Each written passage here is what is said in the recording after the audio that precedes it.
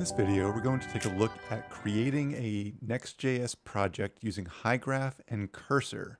You can download Cursor for free at cursor.com. This is a VS Code type code editor that allows you to use various AI models to generate code on the fly. In this demo, we'll use the Hygraphlix streaming movie platform demo from Hygraph's marketplace to pull the data and create a quote-unquote Netflix clone. Come to hygraph.com/marketplace and grab the Hygraphlix movie streaming platform demo. This will allow you to clone this into your Hygraph project. Once that's cloned in, you'll have an API ready to go. You can head over to your project settings to make sure you have what you need. From here, we'll head over to Cursor. Cursor is going to look like a standard VS Code instance. In fact, when you install it, you can give it the information from VS Code to have all of your extensions as well as your theming. You can see here, I've got a dark mode. You can have any of the VS Code themes that you would like. When you open your project, here I have a completely blank directory that I've opened. You're not going to see a whole lot. But if you hit Command L or Control L, you will get your chat prompt. The chat prompt is where you're going to be putting your prompts that will make this work for you. I have a prompt that has worked for me in the past to generate this, and we'll walk through it a little bit. So the prompt says, make a Next.js project with Tailwind. I want to use Tailwind for styling, that is designed to look like Netflix. This project should have a home page and a dynamic route pulling data from a Hygraph endpoint with a GraphQL query that looks like this. So in other words, I want a home page and I want to use Next.js's dynamic routing with my API. I know specifically, based on my experience using this starter, that the query should look something like this. I've got a title, and then I'm pulling specific movie information, not from Hygraph, but from a third-party API that we're using Content Federation to pull in. You can see here I've got title, plot, director, genre, runtime, and poster. Poster is an image. Then I've also got an IMDb ID in case I need that, as well as the slug for each individual movie. And then you can see here I have a movie poster in the URL. This is an override that allows me to override the movie poster pulling in from that third-party API. And you can see the next thing I tell the AI is that each movie page should check for a movie poster URL. This piece in the data right here. And then if it doesn't exist, then use that fallback from our third-party API instead. Then I also specify that I want the homepage to have a card style for each movie. The project should also be set up to use the images and the image component for Next.js, and that requires a little bit of configuration. So I've told it I want it to use wildcard.graphassets.com, or this is the domain that comes from that third-party API. And then I also specify, because I want this to be using the most modern versions of everything, that this should use the app router and not use something like get static paths instead. So I'm going to enter that, and it's going to give me a lot of work to do on my end. So I'll just start by following all these instructions. So we'll go ahead and run what it tells me to here, where it says create next app, latest. In fact, I'm not going to run this specifically because I want to run this myself. So I'll open up a terminal, I'll run npx create next app at latest, and then I need to specify what directory it's going to go into. I don't want it to go into a subdirectory here, so I'll say // for that. And then I'll want TypeScript and Tailwind and ESLint. So let's grab all these and see if that can short circuit the helper functions in the CLI here.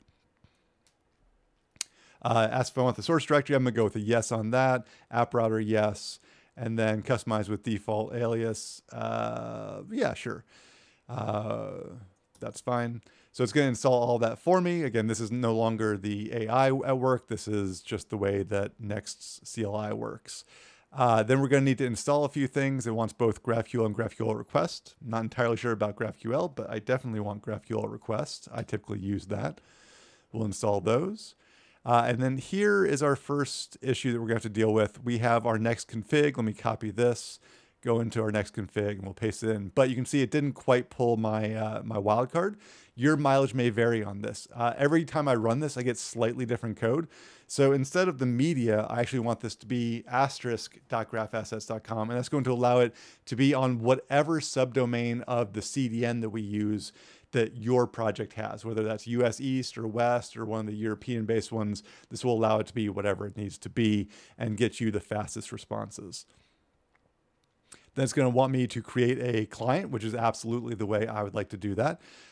So let's create this file, maybe in our source directory, in a utils folder, and I'll call this client dot, looks like this is JavaScript, so we'll make it client.js.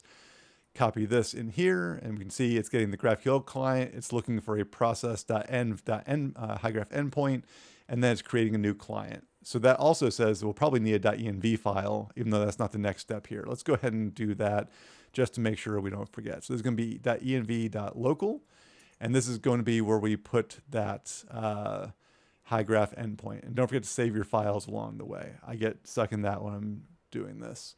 All right, let's copy this over into this endpoint. We'll save that in. We shouldn't need the env file anymore. It wants me to create a types file for my data. So this implies that we might be using TypeScript. Yeah, sure, we can do that. I'm going to go ahead and skip it for now until I see, okay, here's how we're using it in a types directory.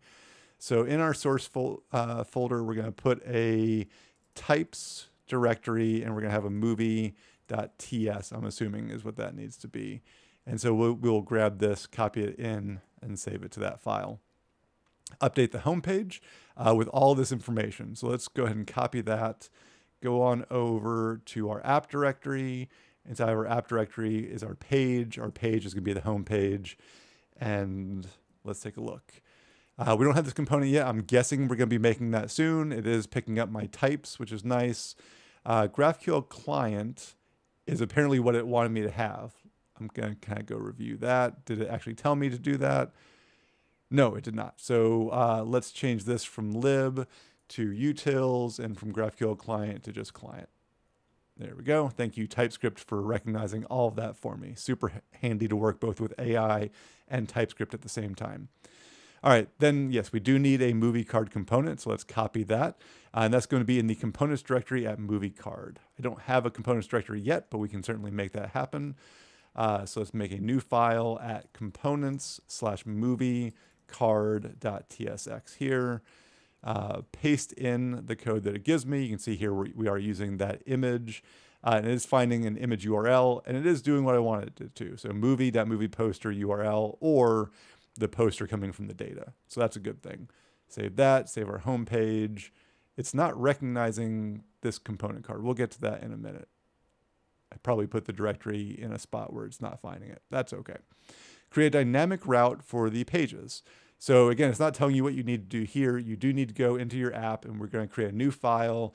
This will be at /movie/slug/page.tsx. And we can copy the movie in as well. And again, it's not finding this. Oh, because again, we changed that on the fly. So we'll change this to utils, and this will be the client. And it does pull that in correctly. So we're good there. We keep on scrolling with what our prompt came up with, and it says the setup creates. Okay, so theoretically, it says here, here it says remember to set up your Hygraph endpoint. So that is what we want. We've already done that. Let's double check here. Let's close out this page and see if the home page still not recognizing that component. So we're probably going to get a bug around that, but let's take a look. npm run dev in our console or on a terminal. We are getting module is not defined. So let's have our AI figure that out. It's because it's using the wrong version of all of this. So what we're going to do is we're going to go into our next config, and instead of module.exports, we are going to be export default. Save that, run it again. All right, this time it is in fact running. We are getting no errors. So let's take a look and see what this looks like in the browser.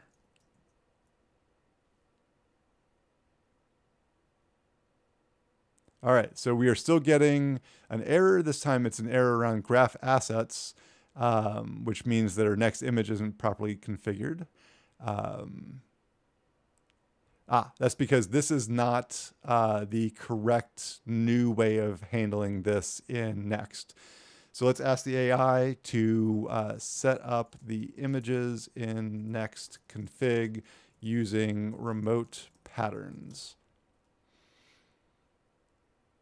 All right, so this is actually what we want it to look like. So here we've got images, remote patterns. We're looking at HTTPS for graph assets. And for this, save that. Should reload automatically at this point. And here we have a Netflix clone. I'll also be honest, the thing that I did while testing this is I had a red background to this. So the actual structure for the way this looks is different based on the time that I ran it. But we'll go take a look at JAWS. You can see JAWS exists at /movie/JAWS, and it has all the information. All this is being pulled directly from Hygraph or from our third-party API that is integrated via Content Federation. So I can click on any of these, all this information pulling from Hygraph inside of Content Federation or from the Hygraph dataset, all built within, I don't know, we'll call that 7 minutes using Cursor's AI and just a little bit of Next.js know-how on top of that.